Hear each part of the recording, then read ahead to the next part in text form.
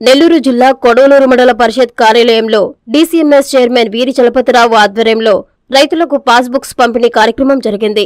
ఈ కార్యక్రమానికి కోవూరు శాసనసభ్యులు నల్లపురెడ్డి ప్రసన్నకుమార్ రెడ్డి ముఖ్య అతిథిగా పాల్గొని మండలంలోని రైతుల పొలాలకు రీసర్వే చేసిన పాస్బుక్స్ ని రైతులకు అందజేశారు. ఈ సందర్భంగా ఎమ్మెల్యే మాట్లాడుతూ చంద్రబాబు తండ్రి ఖర్జూరపు నాయుడు 2 ఎకరాలు పొలమిస్తే ప్రజల డబ్బు తినకపోతే నేడు 4 లక్షల కోట్లకు చంద్రబాబు అధిపతివి ఎలా వయ్యావని ప్రశ్నించారు. త్వరలో ఎన్నికలు వస్తాయని తెలిసి టీడీపీ, జనసేనలు ఎన్నో డ్రామాలు వేస్తున్నాయని ఎద్దేవా చేశారు. ఈ కార్యక్రమంలో తహసీల్దార్ రమాదేవి, ఎంపీడీఓ సుబ్రహ్మణ్యం, ఎంపీపీ గాలిజ్యోతి, మండల కన్వీనర్ గంధం వెంకటశేషయ్య, మండల స్థాయి అధికారులు, వైసీపీ నాయకులు పాల్గొన్నారు. లేని విధంగా మన రాష్ట్రంలో మన ముఖ్యమంత్రి శ్రీ వైఎస్ జగన్మోహన్ రెడ్డి గారు వ్యవసాయానికి, రైతులకు పెద్దపీట వేస్తున్న విషయం మీ అందరికీ తెలుసు. గతంలో ఉమ్మడి రాష్ట్రంలో చాలా మంది ముఖ్యమంత్రులు పరిపాలించారు. కొత్త రాష్ట్రంలో ఒక ఎత్తుబారుడు పరిపాలించాడు. ఎవరు కూడా రైతుల మీద దృష్టి పెట్టి, వ్యవసాయం మీద దృష్టి పెట్టి, రైతులు బాగుంటే అందరం బాగుంటాం, రైతు పండించిన పంటతోనే అందరం కూడా తింటున్నాం, రైతు కళ్ళల్లో ఆనందాన్ని చూడాలి, సంతోషాన్ని చూడాలని చెప్పేసి అనేక పథకాలు తీసుకొచ్చినటువంటి వ్యక్తి జగన్మోహన్ రెడ్డి గారు. ఎవరు ఏ ముఖ్యమంత్రి పట్టించుకొని 2 పెద్ద విషయాలు జగన్మోహన్ రెడ్డి గారు చేశారు. చుక్కల భూములు, అదేవిధంగా భూములన్నిటినీ కూడా రీసర్వే చేయించడం. ఈ భూములు రీసర్వే బహుశా నాకు తెలిసి భారతదేశంలో మన ముఖ్యమంత్రి గారే ఈ రాష్ట్రంలో చేపట్టుంటారు. కొన్ని సంవత్సరాల నుంచి అన్నదమ్ముల మధ్య, అక్క చెల్లెళ్ల మధ్య, కుటుంబ సభ్యుల మధ్య ఈ భూముల కోసం తగాదాలు పెట్టుకోవడం, గొడవలు పెట్టుకోవడం అన్నీ జరుగుతూ ఉన్నాయి. జగన్మోహన్ రెడ్డి గారు రైతు బాంధవుడు కాబట్టి అన్నీ ఆలోచించి ఈ రీసర్వే కార్యక్రమాన్ని చుక్కల భూముల నుంచి కూడా రైతుల్ని విముక్తి చేయాలనే ఉద్దేశంతో ఈ 2 కార్యక్రమాలు పెద్ద ఎత్తున ఏర్పాటు చేసి ఆంధ్ర రాష్ట్రంలో సుమారు 2,06,171 ఎకరాల చుక్కల భూములను నిషేధిత 22A జాబితా నుంచి తొలగించి వాటిపై పూర్తి శాశ్వత హక్కులను రైతులకు కల్పించినటువంటి మహానుభావుడు జగన్మోహన్ రెడ్డి గారు. మన నెల్లూరు జిల్లాలో 43,270 ఎకరాల చుక్కల భూములను 18,000 పై చిలుకు రైతు సోదరులకు భూ హక్కు పత్రాలను ఇస్తున్నాం. మన నియోజకవర్గానికి తీసుకుంటే 1988 సర్వే నెంబర్లలో 2,673 ఎకరాలు చుక్కల భూములను 22A నుంచి తొలగించి కానుకగా ఇస్తున్నాం. మన మండలం కొడవలూరు మండలం 582 ఎకరాలు చుక్కల భూములను 22A నుంచి తొలగించి 620 మంది రైతుల కళ్లల్లో ఆనందాన్ని చూస్తున్నాం. చాలా గొప్ప విషయం. ఈ విధంగా రైతుల మీద శ్రద్ధ పెట్టి ఎప్పటి నుంచో చుక్కల భూములతో చాలా మంది రైతులు ఇబ్బందులు పడుతున్న విషయం కూడా గమనించి, అదేవిధంగా రీసర్వే అనే దాన్ని కూడా పెట్టి ఆ భూముల్లో పడుతున్నటువంటి, ఆ కుటుంబ సభ్యులు పడుతున్నటువంటి బాధల నుంచి కూడా తొలగించి అందరూ బాగుండాలనే ఉద్దేశంతో ముఖ్యమంత్రి గారు ఈ నిర్ణయం తీసుకొని రైతులకు సహకరించడం జరిగింది. ఈరోజు మన మండలంలో బుడ్డువారిపాళెం సంబంధించి 688 మంది రైతులు, అంటే కమ్మపాళెం ఇవన్నీ పెయిలపాళెం అవన్నీ కలుపుకొని, కొత్త వంగల్లో పాత వంగల్లో పెండింగ్ పెట్టాం, ఏదో చిన్న ఇష్యూ జరిగిందని. అదేవిధంగా మానేగుంటపాడు 1747 మందికి ఈరోజు పాస్బుక్స్ ఇవ్వాలని నిర్ణయించుకున్నాం. కొత్త వంగల్లు పంచాయతీకి సంబంధించి పెండింగ్ లో పెట్టడం జరిగింది. ఇప్పటి వరకు 3,000 మందికి పట్టాలు ఇచ్చాం. టోటల్ మండలం అంతా కూడా 4,839 మంది రైతులకు మనం పట్టాలు ఇవ్వాలి. ఏది ఏమైనా రైతులందరూ కూడా వీరి చలపతిరావు గారు చెప్పిన విషయాన్ని గమనించి మీ మనస్సాక్షిగా ఒక ఆలోచించండి. ఏ క్షణంలోనైనా ముందుగానే ఎలక్షన్స్ వచ్చే అవకాశం ఉంది. 2 లక్షల కోట్లకు పైగా సంక్షేమ పథకాలు విజయవాడ నుంచి బటన్ నొక్కి మీ అకౌంట్స్ లో పడే విధంగా అవినీతికి ఆస్కారం లేకుండా ఇచ్చినటువంటి గొప్ప మనసున్న మహారాజు జగన్మోహన్ రెడ్డి గారు. ఇది మీరు మర్చిపోకూడదు. వస్తుంటారు, ఎలక్షన్స్ వచ్చేస్తున్నాయి కదా, అన్ని గ్రామాలకు వస్తారు. చలపతి గారు చెప్పిన విధంగా ఎవరు మన మధ్య ఉన్నారో, ఎవరు మనకు సహాయం చేశారనేది మాత్రం మీరు మర్చిపోకూడదు. మరలా ఈ రాష్ట్రానికి జగన్మోహన్ రెడ్డి గారే ముఖ్యమంత్రిగా కావాల్సిన అవసరం ఉంది. 5 సంవత్సరాలు ముఖ్యమంత్రిగా చేసిన చంద్రబాబు రాష్ట్రాన్ని గాలికి వదిలేశాడు. 9 సంవత్సరాలు ఉమ్మడి రాష్ట్రంలో చేసిన చంద్రబాబు ఆయన చుట్టూ ఉన్న కోటనే బాగుపడింది తప్ప రాష్ట్రం బాగుపడలేదు, కొత్త రాష్ట్రం బాగుపడలేదు. వాగ్దానాలు చేశాడు, విస్మరించాడు, ఓట్లు వేయించుకున్నాడు, అధికారంలోకి వచ్చాడు, మిమ్మల్ని అందరినీ మర్చిపోయినాడు. ఈరోజు ఆయన దత్తపుత్రుడు పవన్ కళ్యాణ్ ఇద్దరు రాష్ట్రం మీదకి మేమున్నాం మీకు అని ఇప్పుడేదో ప్రజల మీద అభిమానం పుట్టుకొచ్చినట్టు, ప్రేమ పుట్టుకొచ్చినట్టు ముందుకు వస్తామన్నారు. సరే, ఇంక చంద్రబాబు నాయుడు సంగతి మీకు చెప్పాల్సిన అవసరం లేదు. ముఖ్యమంత్రిగా ఉన్నప్పుడు ప్రజల డబ్బుని 240 కోట్లు మింగేశాడు. ఈ డబ్బు ఆయన కుమారుడు, ఆయన పిఏ శ్రీనివాస్ ద్వారా జూబ్లీ హిల్స్ లోని చంద్రబాబు నాయుడు ఇంటికే పోయినట్లుగా సిబిసిఐడి వాళ్ళ నిర్ధారణలో తేలింది. చట్టం తన పని తాను చేసుకుపోతుంది. అరెస్ట్ చేశారు. దీంట్లో జగన్మోహన్ రెడ్డి గారు ఏదో కక్ష కట్టి ఆయన అరెస్ట్ చేయించినట్టు తెలుగుదేశం పార్టీ వాళ్ళు ఒక పక్క, పవన్ కళ్యాణ్ ఒక పక్క ఆరోపణలు. నువ్వు తప్పు చేశావు, ప్రజల డబ్బు తిన్నావు, దొరికిపోయినావు, నిన్ను అరెస్ట్ చేసి జైల్లో పెట్టారు. ఇంకా పెద్ద జోక్ ఏంటంటే ఈరోజు గాంధీ జయంతి. గాంధీ గారు కన్న కళలన్నీ కూడా జగన్మోహన్ రెడ్డి గారు చేస్తూ రావాలి.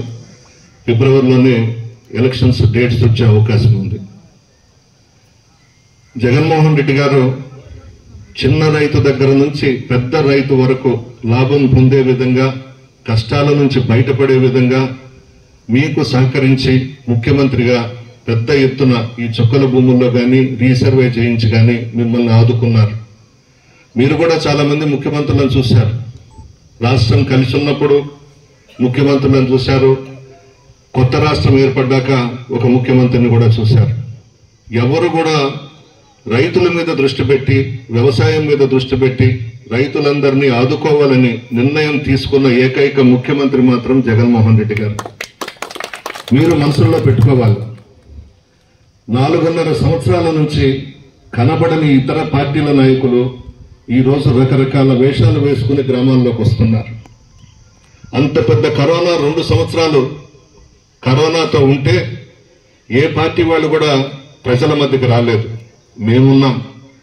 వైఎస్ఆర్ కాంగ్రెస్ పార్టీకి సంబంధించిన ఎమ్మెల్యేలు కానీ, మా నాయకులు కానీ, మా కార్యకర్తలు కానీ, మా అధికారులు కానీ, వాలంటీర్స్ కానీ, సచివాలయ సిబ్బంది కానీ, గ్రామ స్థాయిలో ఉన్నటువంటి అధికారులందరూ కూడా, మండల స్థాయి అధికారులు అందరూ ప్రజల మధ్య ఉండి ప్రజల ప్రాణాలు కాపాడుకోవాలి, నిత్యం నిద్రాహారాలు మాని గ్రామాల్లో పర్యటించాం.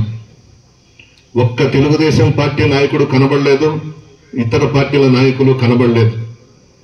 3-4 నెలల్లో ఎలక్షన్స్ వస్తున్నాయని చెప్పి ఇప్పుడు వాళ్ళ పార్టీలకు సంబంధించిన రకరకాల డ్రెస్సులు వేసుకుని గ్రామాల్లోకి వస్తా ఉన్నారు.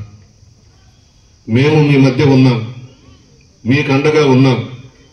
ఈ 4.5 సంవత్సరాలలో కూడా సంక్షేమ పథకాలు ఇచ్చారు జగన్మోహన్ రెడ్డి గారు. పార్టీలు చూడకుండా, కులాలు చూడకుండా, రాజకీయమే చేయకుండా ఉంటారు. గ్రామాలు బాగుపడతాయి, రాష్ట్రం బాగుంటుంది, అన్ని విధాల అన్ని వర్గాల వారు కూడా బాగుండాలని కోరుకున్నటువంటి వ్యక్తి గాంధీ గారు. ఇతను అరెస్ట్ చేసి రాజమండ్రి జైల్లో పెట్టుంటే ఆయన ఈరోజు సత్యమేవ జయతే పేరుతో దీక్ష కూర్చున్నాడు. దేనికి దీక్ష కూర్చున్నట్టు? అన్ని కోట్ల రూపాయలు ప్రజల డబ్బు నువ్వు దిగమింగి నువ్వు జైల్లో దీక్ష చేయాల్సిన అవసరం ఏముంది? రెడ్ హ్యాండెడ్ గా దొరికిపోయినావు. కోర్టులు కూడా నీకు బెయిల్ ఇవ్వడం లేదు. అరెస్ట్ చేసి రాజమండ్రిలో పెట్టున్నారు. ఎన్ని రోజులు మభ్య పెడతావు? ఈ దీక్షలు ఎవరి కోసం? ప్రజలను మభ్య పెట్టాలని. ఈయన నీతిపరుడని, అవినీతికి ఆస్కారం లేకుండా పెద్ద మనిషిగా నేను ముఖ్యమంత్రిగా చేశానని ప్రజలకు తెలియజేయాలని. నేనైతే అన్ని దగ్గరలో చెప్తుంటాను, రాజకీయ నాయకుల కన్నా ప్రజలు చాలా తెలియగలవాళ్ళు.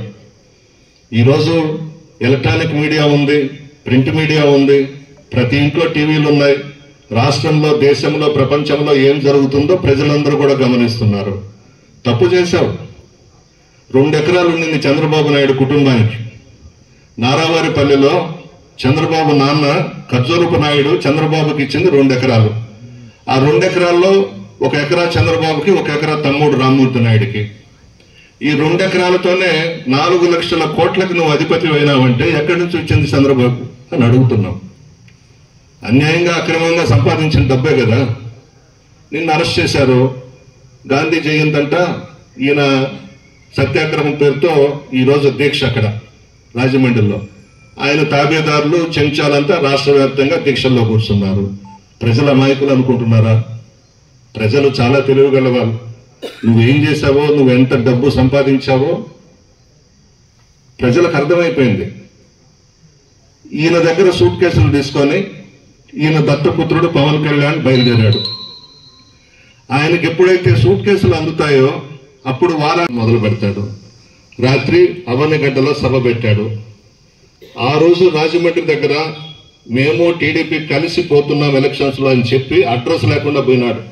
ఏడ తిరుగుతున్నాడో, ఎక్కడున్నాడో, ఏమి విన్యాసాలలో ఉన్నాడో ఎవరికి అర్థం కాల. మరలా నిన్న ప్రత్యక్షమై అవనిగడ్డలో వారాహి ఎక్కి ఇష్టం వచ్చినట్టు మాట్లాడాడు. రాత్రి నేను చూశాను.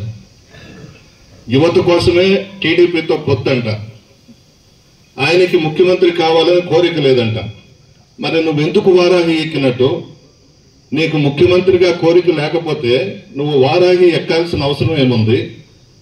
యువత కోసమే నేను టీడీపీకి మద్దతు అని చెప్పినాడు. నేనంటున్నా, కాసుల కోసమే వారాహి వ్యాన్ ఎక్కుతున్నాడు. చంద్రబాబు నాయుడు సూట్ కేసులు ఇచ్చినప్పుడల్లా వారాహి ఎక్కి మన ప్రభుత్వాన్ని తిట్టడం, మన ఎమ్మెల్యేలని, మన ఎమ్మెల్సీలని, మన ఎంపీలని, మన పార్టీ క్యాడర్ని తిట్టడంగా పెట్టుకున్నాడు. ఈయన కోరికల్లా చంద్రబాబు నాయుడిని ముఖ్యమంత్రి చేయాలి. ఆయన్ని ముఖ్యమంత్రి కుర్చీలో కూర్చొని పెడితే ఈయనకి డబ్బులు వస్తుంటాయి. కాపు సామాజిక వర్గం అంతా ఈయనతో కూడా వస్తుందని కలలు కంటున్నాడు. ఎలా వస్తారు? రంగాన్ని చంపింది ఎవరు? చంద్రబాబు నాయుడే కదా రంగాన్ని చంపించాడు విజయవాడలో. కాపు సామాజిక వర్గం మర్చిపోతుందా? ఎందుకు మర్చిపోతారు? మంచి వ్యక్తి, మంచి మనసున్నటువంటి వ్యక్తి, పేద ప్రజల పక్షాన పోరాటం చేసినటువంటి వ్యక్తి రంగా గారు. అటువంటి రంగా గారు వీళ్ళకి అడ్డం వస్తున్నాడని చెప్పి చంద్రబాబు రంగాన్ని చంపించాడు. అదేవిధంగా ముద్రగడ్డ పద్మనాభం చాలా పెద్ద మనిషి, నిజాయితీపరుడు, చాలా గొప్ప పేరుంది ఆ ఏరియాల్లో కూడా. ఏ విధంగా కొట్టించాడు? ముద్రగడ్డ పద్మనాభం భార్యని, కుమారుణ్ణి, కోడల్ని. అది భాష కాదు ఆ రోజు పోలీసులు వాడినటువంటి భాష. ఆ రోజు ఏమైపోయినాడు ఈ పవన్ కళ్యాణ్? ఒక్క మాట అన్నా నువ్వు పరామర్శించావా ముద్రగడ్డ పద్మనాభంని? చంద్రబాబు నాయుడు ముఖ్యమంత్రిగా ఎన్ని తప్పులు చేయలేదు? ఏ రోజు కోసం వారాహి ఎక్కుతాడు. చంద్రబాబుకి ముఖ్యమంత్రి పదవి వ్యామోహము. ఈ ఇద్దరికి కూడా యోగం లేదు. ప్రజలందరూ కూడా జగన్మోహన్ రెడ్డి గారే ఈ రాష్ట్రానికి శాశ్వత ముఖ్యమంత్రిగా ఉండాలని చెప్పి కోరుకుంటున్నారు. భగవంతుడు కూడా రాసేసి ఉన్నాడు. ఇది తథ్యం, తథ్యం, తథ్యం. ఎవ్వరు కూడా తొడపలేరు. చంద్రబాబుకి చివరి దశ రేపో మాపో అన్నట్టుగా ఉంది. ఆయన ఫేస్ చూస్తుంటే, ఆయన వాలకం చూస్తుంటే, ఆయన వయసు చూస్తుంటే. ఇంకా ఎందుకు? సంపాదించుకునేది చాలు కదా. కోట్లకు పడగలెత్తావు 2 ఎకరాల నుంచి. ఇంకా మరలా ముఖ్యమంత్రి అయ్యి నీ కోటరీకి నువ్వు దోచుకోవాలని చూస్తున్నారు. ప్రజలు నీకు అవకాశం ఇవ్వరు. ఇంకా వాడు పిచ్చోడు పవన్ కళ్యాణ్. ఏం మాట్లాడతాడో, ఏం చెప్తాడో. వాళ్ళన్న చాలా పెద్ద మనిషి చిరంజీవి గారు, మాస్ హీరో. అతను చాలా మంచి వ్యక్తి. అతని వరకు మనం చెప్పుకోవాల్సిందే. చాలా గొప్ప వ్యక్తి కూడా. ఆ సమాధానం కానీ, ఆ మాట తీరు కానీ, ఒకరితో గౌరవంగా మాట్లాడడం కానీ, ఎట్ట పుట్టాడో కానీ ఆ కుటుంబంలో చెడపుట్టాడు అతను పవన్ కళ్యాణ్. వల్ల అందరూ కూడా ఆలోచించండి. జగన్మోహన్ రెడ్డి గారు మరలా ఈ రాష్ట్రానికి అవసరం. మరలా మనం ముఖ్యమంత్రి చేసుకోవాలి. ఈ సంక్షేమ పథకాలు కొనసాగాలి. రైతుల కష్టాల్లో మనం వాళ్ళ ముఖాల్లో ఆనందాన్ని చూడాలి. అన్ని వర్గాల వారు బాగుండాలి. ఈరోజు అన్ని గ్రామాల్లో కూడా తెలుగుదేశం పార్టీ వాళ్ళు కూడా లబ్ధి పొందినారు సంక్షేమ పథకాల విషయంలో. గడప గడపకు మన ప్రభుత్వం కార్యక్రమంలో మేము తిరిగినప్పుడు మేము వస్తున్నామని కావాలని తెలుగుదేశం జెండాలు కూడా కట్టారు.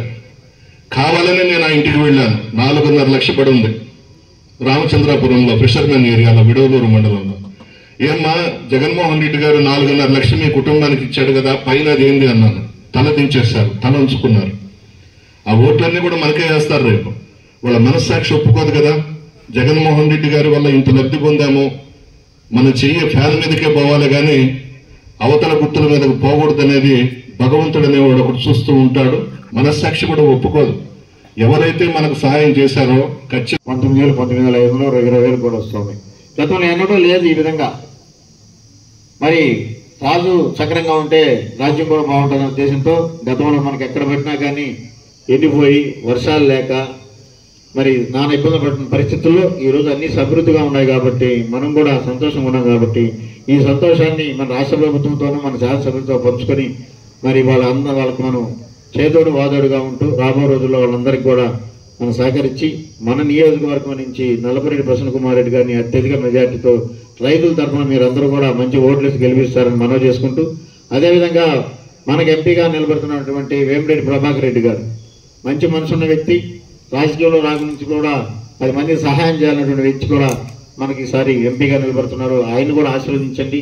మరి రాష్ట్ర ప్రభుత్వాన్ని ఆశీర్వదించండి. జగన్మోహన్ రెడ్డి గారు మళ్ళా ముఖ్యమంత్రి రావాలని కోరుకోండి. ఈ యొక్క పాస్బుక్ల విషయం కూడా ఎలాంటి ఇబ్బంది లేకుండా ఇప్పటివరకు కూడా చక్కగా జరిగిపోతా ఉంది. మరి అది జగన్మోహన్ రెడ్డి గారి అదృష్టం, ఈ నియోజకవర్గం వచ్చే గౌరవ శాసనసభ్యుల అదృష్టం, మనందరి రైతుల అదృష్టం కూడా మనవి చేసుకుంటూ, మరి ఈరోజు ఇక్కడికి వచ్చినటువంటి రైతులందరూ కూడా మనవి చేసుకుంటూ ఉన్నాం. ఒకసారి ప్రభుత్వం చేసినటువంటి కార్యక్రమాలు ఒక్కసారి ఆలోచించండి.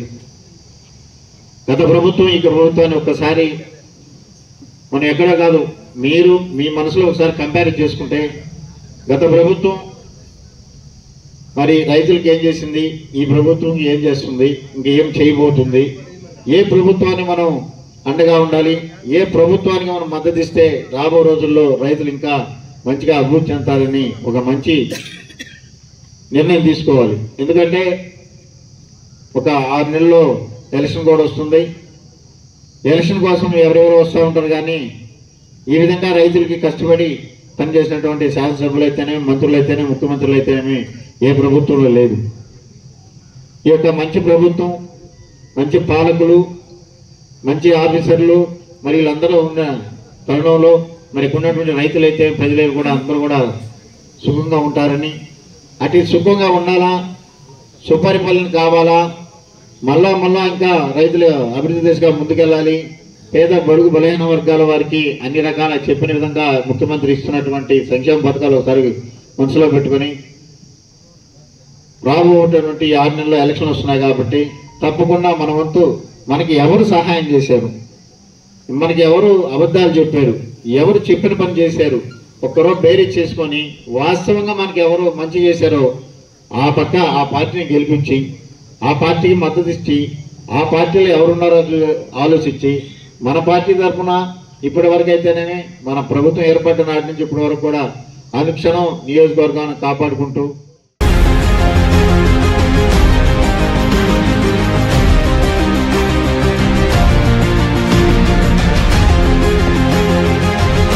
Doctor Ramaswamy super speciality hospitals కావలిపట్టణ మరియు పరిసర ప్రాంత ప్రజలకు శుభవార్త. Doctor M Ramaswamy trauma, spine, కీళ్ల మార్పిడి స్పెషలిస్ట్, మోకాళ్ల మార్పిడి, తుంటి మార్పిడి ఆపరేషన్లు చేయబడును. విరిగిన ఎముకలకు వెన్నుపూస ఆపరేషన్లు అత్యాధునిక పద్ధతుల ద్వారా చేయబడును. డాక్టర్ పి పుష్పిక గుండె, ఊపిరితిత్తులు, షుగర్ అండ్ రుమటాలజీ వ్యాధుల వైద్య నిపుణులు. Doctor T Sudeep Yadav general మరియు ఎండోస్కోపీ అండ్ లాప్రోస్కోపిక్ సర్జరీ నిపుణులు. హెర్నియా, పేగు జారుట, 24 గంటల పేగు, హైడ్రోసెల్ ఆపరేషన్లు చేయబడును. వెంటిలేటర్ తో కూడిన అధునాతన intensive care unit ICU. Doctor YSR Aarogyasri పథకం ద్వారా అర్హులైన వారికి ఉచితంగా ఆపరేషన్లు చేయబడును. Doctor Ramaswamy super speciality hospitals, విష్ణులయం వీధి, కావలి.